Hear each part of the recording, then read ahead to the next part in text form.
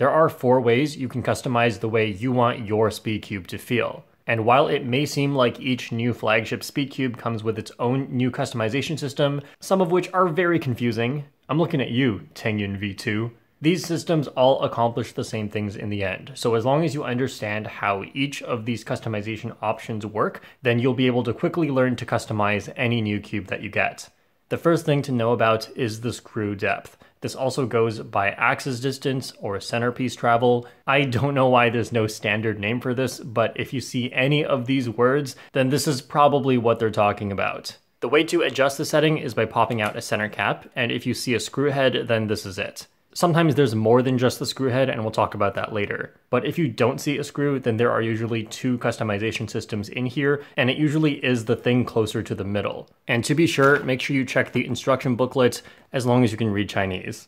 Or just flip it over. For a screw, it's clockwise to tighten it, and counterclockwise to loosen it. And for a different system, check the instructions for how it works. What the screw depth does is it changes how much each piece is allowed to move. The main thing you want to look at when adjusting the screw depth is the corner cutting. You can test different amounts of corner cutting as I'm showing here and see whether it's easier or harder or just not even possible on certain settings. Usually the corner cutting is better when the cube is looser.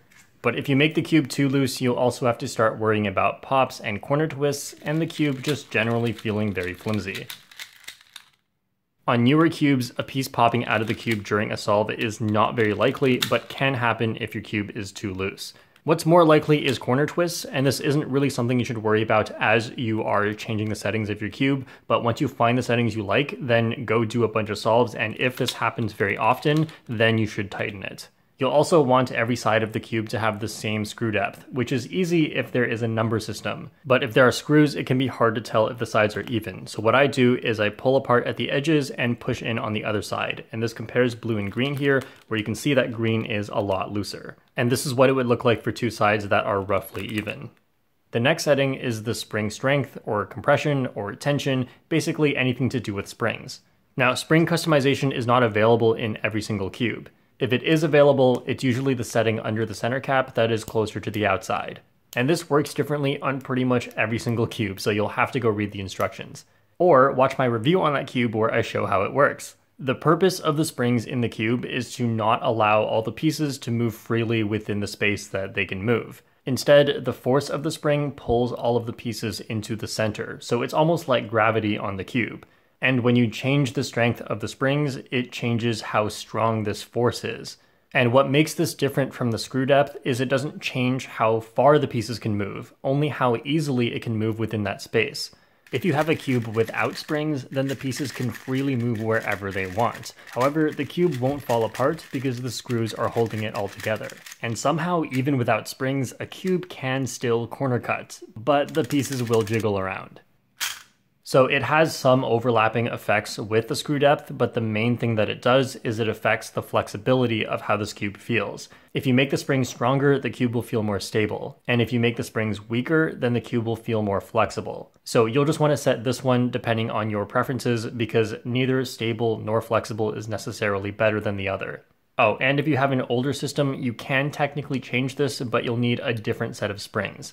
You'll have to take out the screw and springs and switch in different springs, which is a very tedious process. Next, you can also customize the magnet strength. This setting is usually found on the outside of the cube on the edge pieces. Each system looks a little different, but they generally are pretty straightforward. And again, some cubes don't have this system. One thing that it does is it can perfectly align the layers on each of your turns. Now this mainly affects flick layers, as if you're turning the sides here, your hand has full control and it doesn't really matter that there are magnets. The other thing, and I would say the more important thing that it does, is it stabilizes any layers that you are not holding. As you do turns, you're not perfectly holding the rest of the cube that isn't turning, and sometimes it can misalign on a non-magnetic cube, making some of your turns harder. However, the magnets really help hold the cube in its cube shape so you don't have to use corner cutting too much. The magnets can also affect the speed of the cube, as of course if you have stronger magnets, then the layers will click into place better, and therefore you need more force to get a turn started. They can also especially slow down the slice layers because as you turn this, you're going across 2 layers of magnets at once, which means that these turns can be harder if your magnet strength is too high. My advice for magnets is to only make the magnets as strong as they need to be, but not any stronger. The reason for this is while it is true that stronger magnets will help the turns align a little better and weaker magnets won't, when you are turning very fast, that doesn't really affect things. I don't think having the layers be able to align perfectly really helps with mistakes much. What's more important is not feeling like the cube is flimsy while you're turning and that the magnets aren't so strong that they control the cube more than you do. And finally, there is lube, or lubricant. I usually start by adding weight 1 from Speedcube Shop as it lasts a long time and keeps your cube feeling good. I have a video on exactly how I do this, and at the time I used weight 5, but I think I prefer weight 1 now as I've changed my preferences to like slightly faster cubes. And if it's for a cube that is pretty much too fast already, then this might just be all I need. But for cubes that start out a little slower, I'll often add something else as well. I add Martian if I want the cube to be a little bit faster. Lunar is like Martian, but it just makes the cube even faster than that. And Stardust makes my cubes faster than the speed of light. And you don't really need a guide on how to apply these. It says right here, just 6 drops, break in, enjoy, and all you gotta do is just drip it into the cube like that.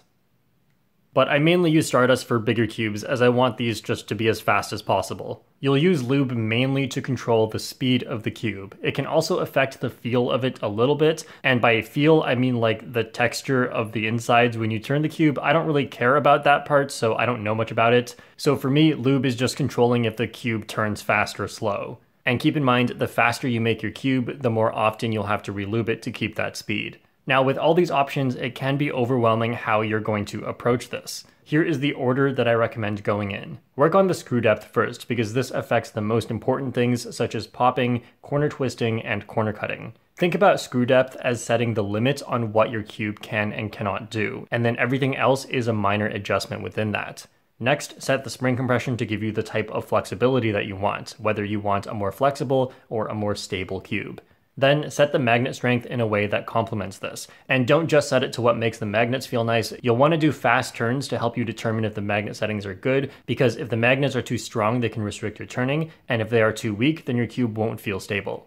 And then apply lube in a way that fits your turning style, whether you want this cube to be faster or slower.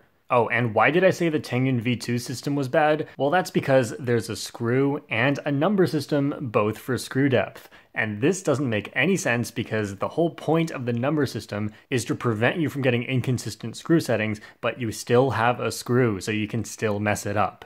In the core, you can only adjust the screws and the springs, yet there are 3 different customization settings in here. That makes no sense.